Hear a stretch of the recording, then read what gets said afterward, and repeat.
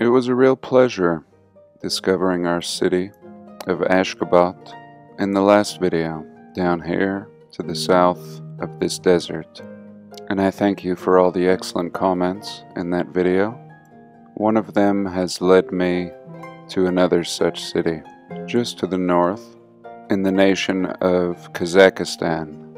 This city is called Nur Sultan and has almost just as ridiculous of a story. And some people may say it's no big deal. Civilization has existed here for a long time, and of course there would be remains of cities. And that may be the case, which is why today I wanted to start off in a very remote place, where it will be a little more difficult to use this excuse. Anyone that studied the mud flood knows that most of our past is buried. And here, out in the deep desert of New Mexico, we see a star fort, and it's clearly buried, just seeing the faintest outline next to this Fort Union National Monument. And this is where I want to begin today. Welcome.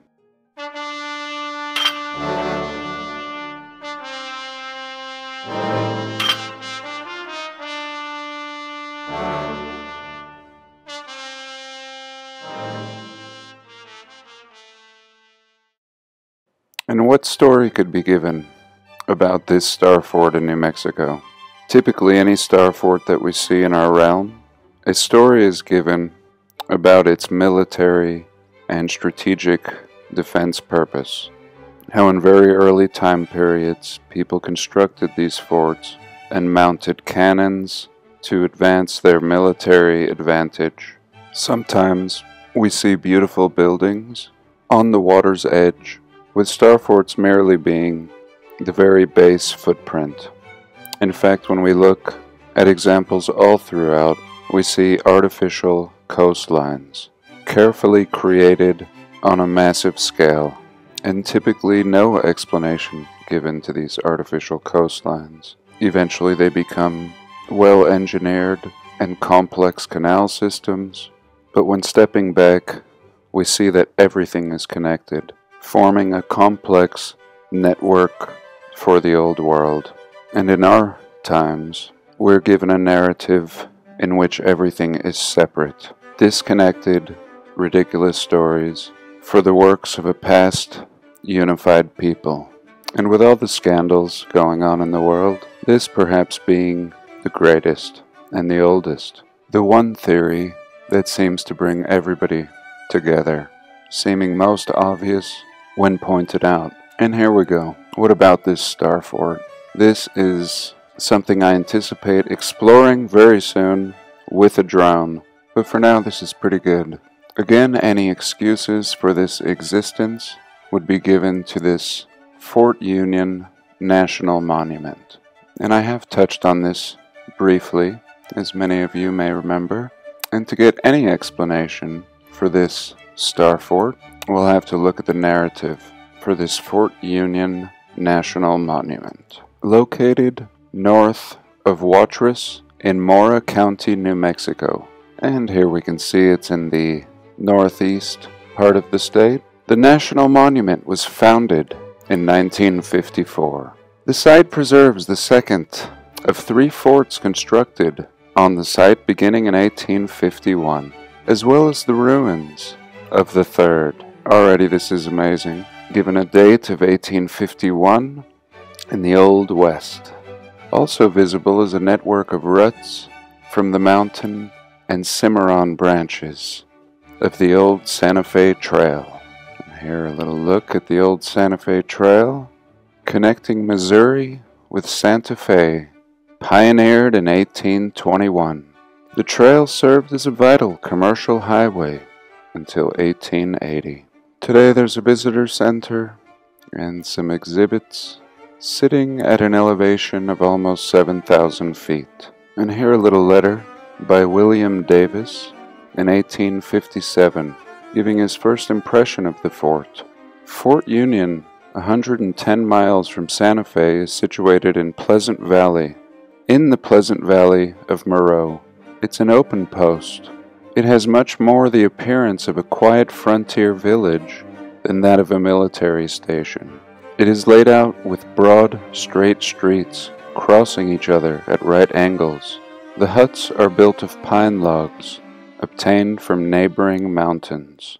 So here in 1857, this trader and author seems to just stumble upon this fort, and he's surprised on how it looks more like a frontier village than a military station. So really no clear explanation.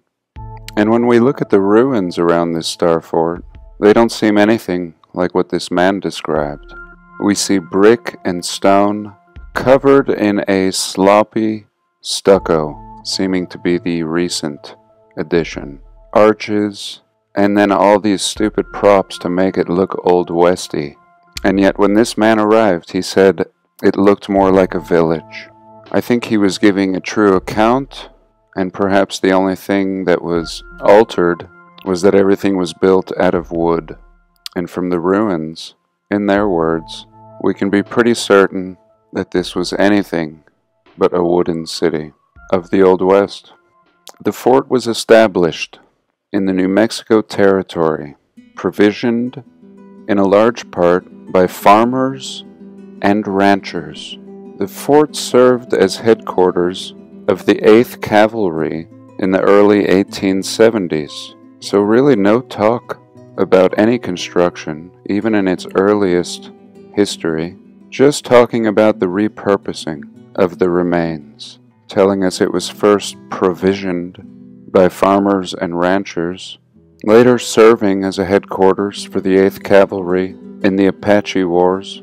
Here in one of the earliest stories, telling us it was built by the United States Army in 1851. The soldiers were unaware that they had encroached on private property, and they had a legal battle in these early days until finally President Andrew Johnson declared a timber reservation encompassing the entire range of the Turkey Mountains, part of the Sangre de Cristo Range, and comprising of 53 square miles as a part of the fort.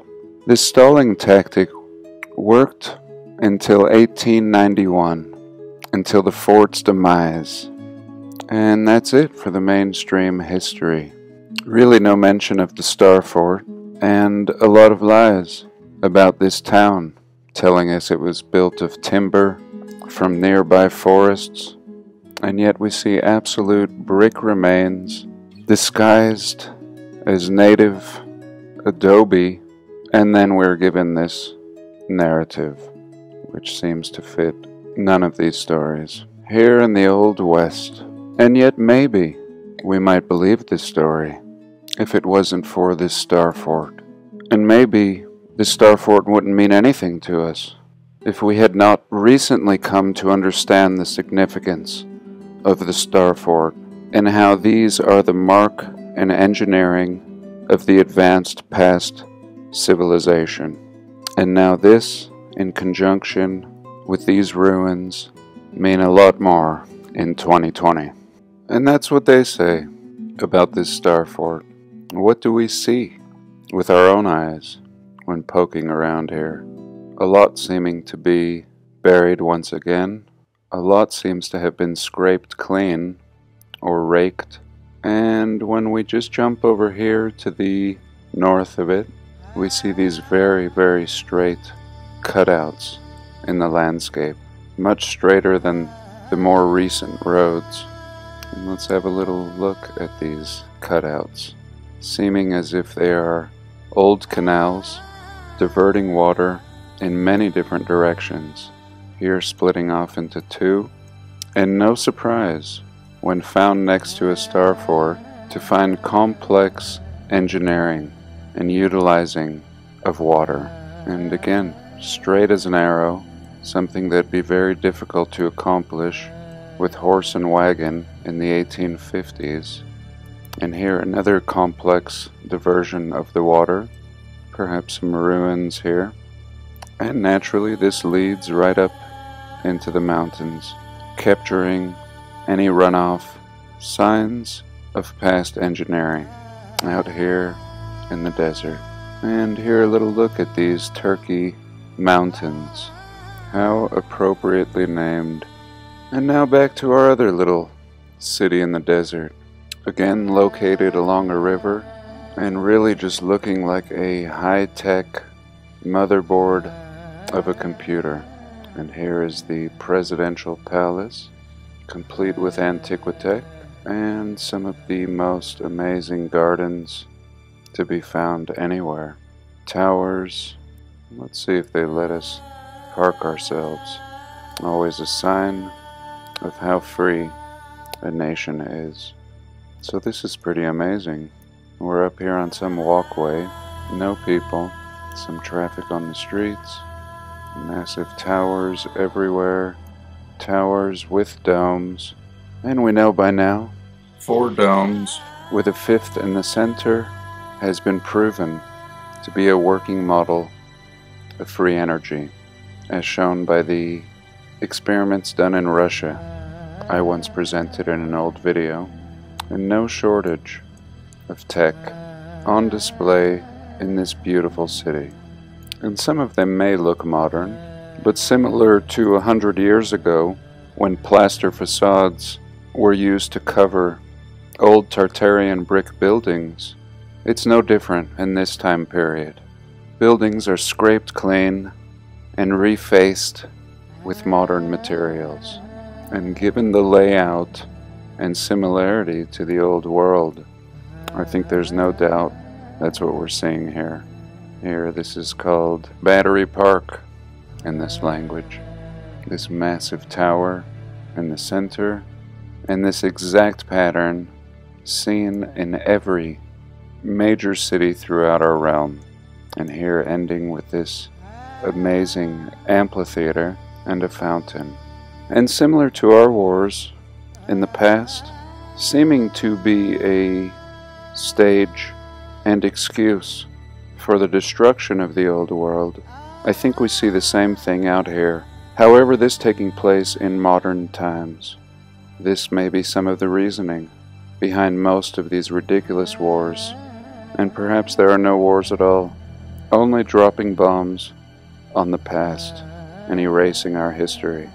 And in this case, similar to the city of Ashgabat we looked at in my last video, in the country of Turkmenistan, this city is being perfectly preserved, retrofitted and repurposed, I believe, for future generations.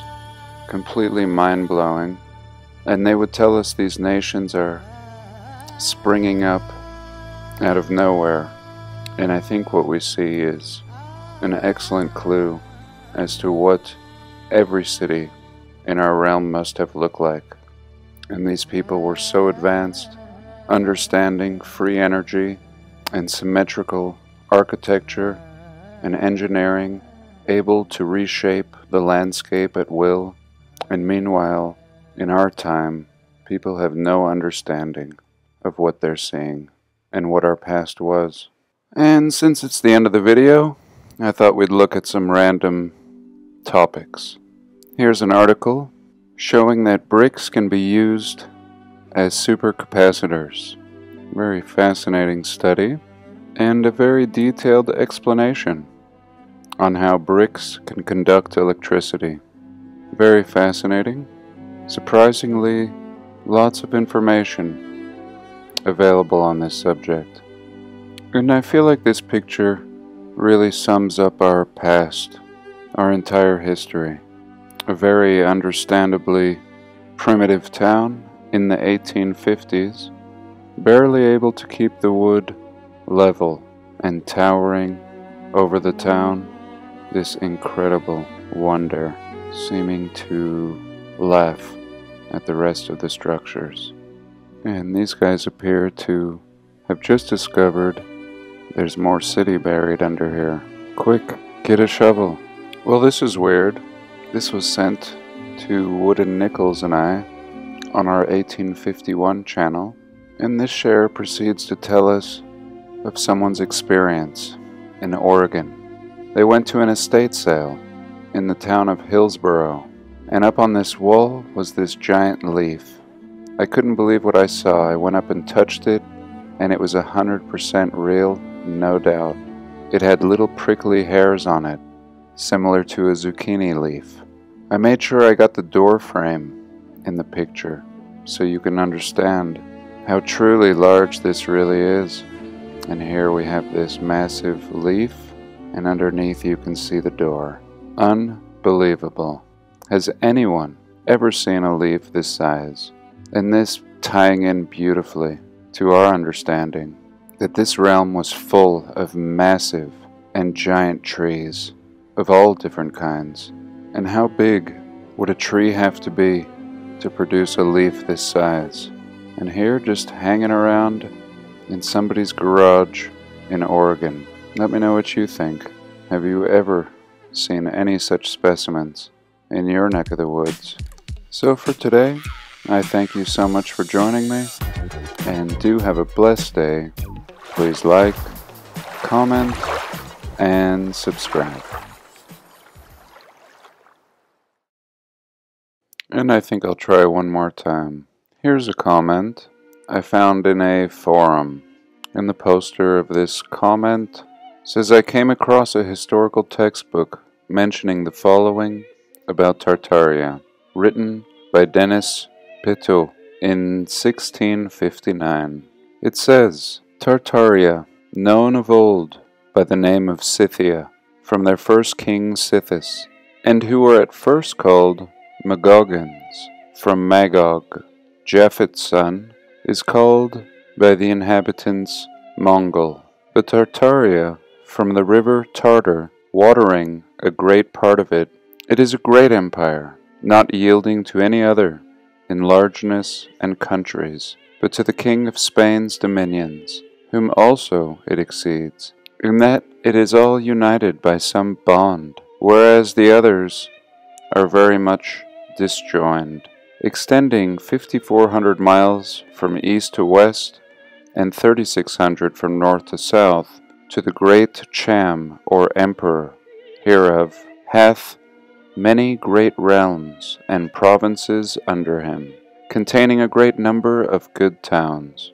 Then he goes on to say, when you look in the British Encyclopedia, the geographic locations of both Tartaria and Scythia seem to correspond, but Scythia was apparently thrown to a far past.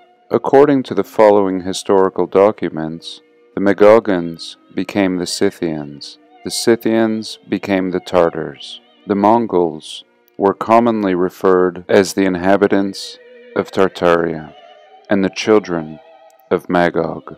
So very interesting. Here is a case lending to the historical account that the Tartarians essentially turned into the Mongols. And I would further speculate and say the Tibetans as well. If this account is true, shining some light on the origins of the Tartars. Many theories and speculation as to who exactly these people were, what they look like, what they dress like.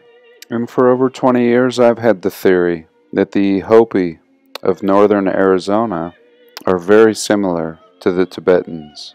And are these simple living people remaining on these lands throughout our realm actually the ancestors of this wondrous empire that once existed, and now everything being flip-flopped and these indigenous people being kicked into small, unwanted pieces of land called reservations?